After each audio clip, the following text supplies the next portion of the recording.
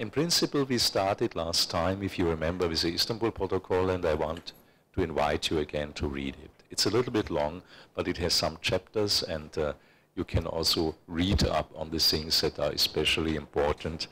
You remember that there's a general introduction. We have talked already about international legal standards, and we will hear more about that today. Also about the ethical guidelines we discussed on the obligation of physicians. Dual obligations, especially when you feel you have to do something you're ordered to do, but it's in contradiction to medical ethics. We talked about the standards in medical ethics by the World Medical Association, and you will find them on the DVD you are getting. There's most of these materials, or all of these materials, including the protocol, are on the DVD. I checked, there's still no official version of the Istanbul Protocol in Greek, so we are waiting for that. And it's a lot of work. When we did the German version, it was more than 2 years of work for a whole team. So we are waiting for that. Then we talked about the psychological aspects in the interview. We said it's very important that, out of several reasons, to have a psychological awareness, even if you are a lawyer or an asylum official or a pathologist.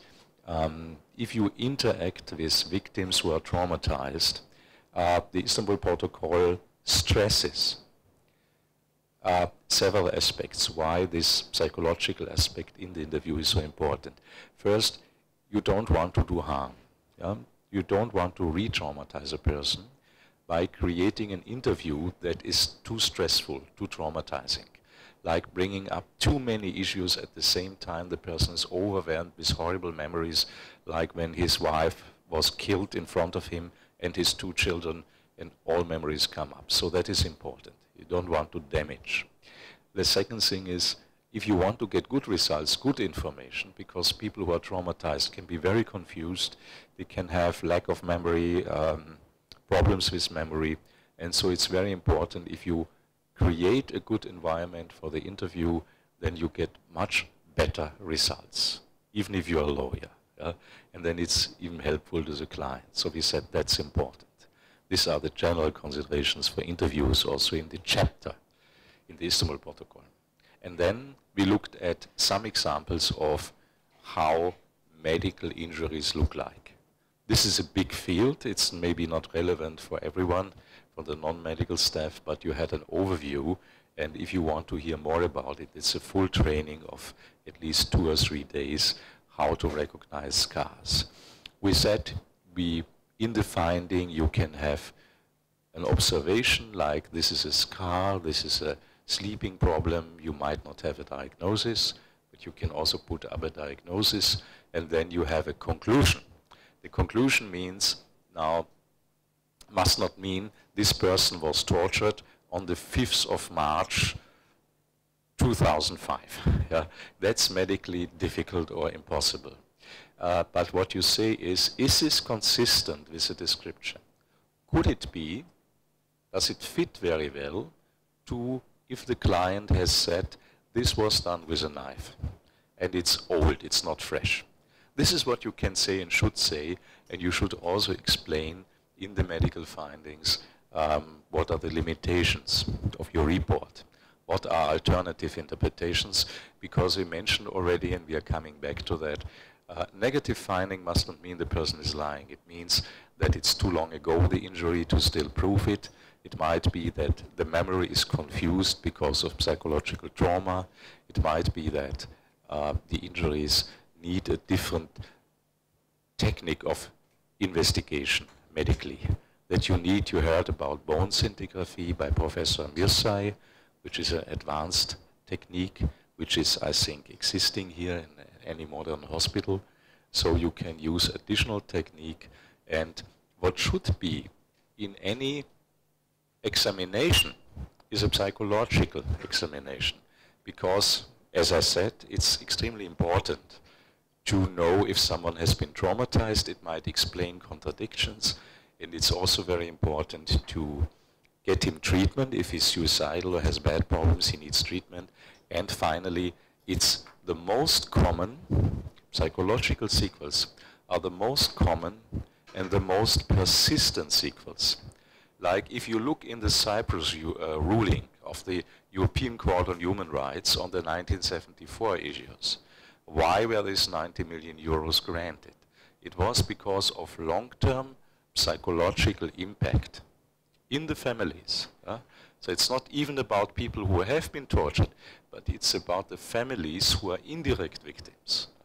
And the psychological long-term impact is the one that persists longest. And it's the most severe one sometimes, even if you have a scar, that's unpleasant, but the real long-term impairment with many torture survivors, with some of them you have heard they have problems with their shoulder after hanging. There are a lot of physical problems, but the most common ones are very severe and are psychological. So there should be a professional psychological, psychiatric, mental health examination in any examination. This is a special chapter in the Istanbul Protocol. These are the psychological evidence. So there's quite a lot of different aspects we already have covered. And for today and tomorrow, we thought, based on the last 2 days we had before, that we would first, of course, cover the legal chapters, which we know, our colleague knows, so he's a very well-known lawyer. He was for several years the assistant to Professor Manfred Nowak, who is maybe the most internationally well-known lawyer on torture and the Istanbul Protocol and human rights, UN Special Rapporteur on torture for many years. So they have seen incredible numbers of cases also about the implementation of the protocol. And we are going to look in these legal chapters in a way that I think, I hope everyone can understand. So it's a legal theme. Yeah? So don't worry, don't be afraid. I think this is understandable. And then we would have 3 more subjects, and this would be practice-oriented. We first cover what is in the Istanbul Protocol and the different aspects, and then we are going to look into concrete case examples. And we thought we discuss them in the group, because small group is difficult. We have too many people in the workshop, which is very nice because it shows there is interest. And we are going to discuss it in the big group and to take 3 examples on how to implement the Istanbul Protocol practically. Example number 1 is, of course, as we have said, Cyprus. To see what is already in the ruling, what is in the decision of the European Court, what are the typical things where we can compare with the Istanbul Protocol and international law. We would look into possible applications because there are many cases who have not been covered by this ruling. This is only about the family of the people who have vanished, but there are other cases too. So we are going to look into that, cover that, and discuss together also, because we have a very good legal specialist here, how could it be taken up to also cover other cases in Cyprus. The second case example, implementation example, which we will discuss, would be to look a little bit about prison situations, using an example from Austria probably, and that we see how the investigation would be set up, an independent investigation, how you would go into a place of detention. It's not be a prison, can be any place of detention, as one case example, which is a chapter in the Istanbul Protocol. And then we would look into the question of asylum and refugees, because this is a big issue in Europe and also in Cyprus. And we would look in, we take a concrete case and you can play how to document it. I would be the victim, so you can document my injuries. And as a group, and we discuss how we use all these things we have seen the last 3 days, how we do it practically, and then we go one step further and discuss what is a possible implementation in Cyprus. What is the present situation? Is the Istanbul Protocol applied already in asylum procedures in Cyprus? Because it's also European Union framework, just like the Cyprus case. How is it implemented, or is it not implemented? What could be done? How could it be concretely implemented in Cyprus? I think just as a general idea, I think what you learned this morning and throughout this day on admissibility, the different what torture means and all those kinds of issues, I think only when you know those things, you can actually also read the case. I think to just start reading a European Court of Human Rights case without having any of the basic knowledge is very difficult. And it's also not so easy to read it like this because it's, I think, like 70 or 80 pages long. It's a lot of different things. And I mean, we're only going to focus on some part of it now. No? But I think that's, in order to be able to read it, all helped already what you learned this morning. Just as a very general, ideas. The case called Cyprus versus Turkey, the reason is because it is one of the rare interstate complaints. Most complaints you have in front of the European Court of Human Rights are an individual against the state. This was actually a state against the state. And the complaint arose out of the Turkish military operations in northern Cyprus, July, August 1974. And it was basically the court got 4 different categories of complaints from the government of Cyprus. And that was one's violation in relation to the missing Greek Cypriots, the violation of the rights of enclaved Greek Cypriots who are still living in the north. And then on these 2 I would like to focus, and I would like you to think about what human rights violations could be involved and if the case would be admissible if you now would want to file it in front of the European Court and how you would argue. But there are of course 2 other groups of violations, and that's violation of Turkish Cypriots and the Gypsy community in the north, and the violation of the home and property rights of displaced person. But we can't do everything, and these are not so much something, these are less related to what we learned this morning. So the question for you would be, based on the facts I present to you now, or whatever reading you want to do, first question would, how would you argue admissibility? And I will tell you how Cyprus argued, how Turkey argued, and how the court decided. And then on the merits, meaning on the substantive issues, what human rights could be violated. And then, of course, the issue of reparation, that was decided very recently. Because on the merits, the court already decided 2001.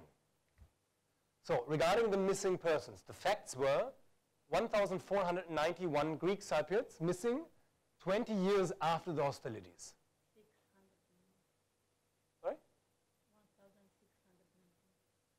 Yeah, this is just what the case said at the time. No, I'm sure there's more now, but because there was also a commission on missing persons of the UN. But at the time they only complained about this because it was an ongoing case. No? When it was filed in 1994. 1994. Yeah. So that's the 1994 data. Exactly. It's based on date of the application, 1994. It was clear that those people were missing as a result of the armed conflict. And Turkey didn't even say, no, that's not true. It was all acknowledged. No? Then there was a UN Committee on Missing Persons set up 1981 that looked into the cases and established a list of missing persons and what happened to them, if they died, if the fate was known or not. And that's all known, and it's known that the Turkish government did not inform the relatives and did nothing to clarify the whereabouts and fate of the missing persons. So they stayed passive, among others by saying, well, we have a committee on missing persons now, it's their responsibility. You know? So maybe, because this is not on the slides, no? I just added this yesterday. So maybe looking into that, you can tell me, what do you think, what kind of human rights violation could be triggered by that? And what kind of argument on the different admissibility criteria could be difficult? No? So that's the missing persons. And the second part is the living conditions of Greek Cypriots in the north. And the complaint that Cyprus brought forward is saying in the Karpas region, yes, there are 429 persons living. Initially, there were 20,000 people. So only 429 people remained, and basically arguing, saying this is ethnic cleansing. No, I mean, people are being driven away to live there. No, and the same they said goes for the Maronites, with 117 remaining as of 1994. And they said the reasons why all those people would leave and the problematic situation of those persons is there's an absence of normal means of communication. There's a lack of secondary education. Basically, there is no secondary schools for Greek-speaking persons. There's very severe restrictions to freedom of movement, and that's so far that, first of all, family visits had really difficulties to visit, but also even when people would visit within different parts of a community, the police was partly following and even going into the house with them to just stay and watch. You know? So basically a very restrictive, very intrusive way of surveilling and restricting the freedom of movement. And also restricting, of course, family visits of their family from the south. No? And the impossibility of preserving property rights, which meant that basically if a Greek Cypriot died, there was no way that the son could inherit it. When a Greek Cypriot died in the north, it would be declared as abandoned property. Is this correct? See, would you agree with this presentation? Yes.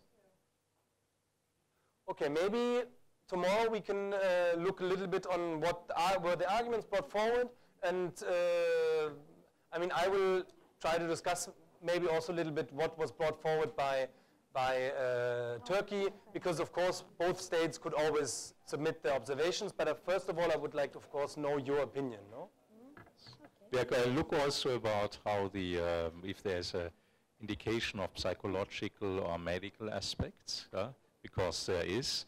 You find also special slides on that. They're called Embedding Cyprus, and you find some concrete citations from the ruling which refer to these special questions, if you like. And then we are going to take it up and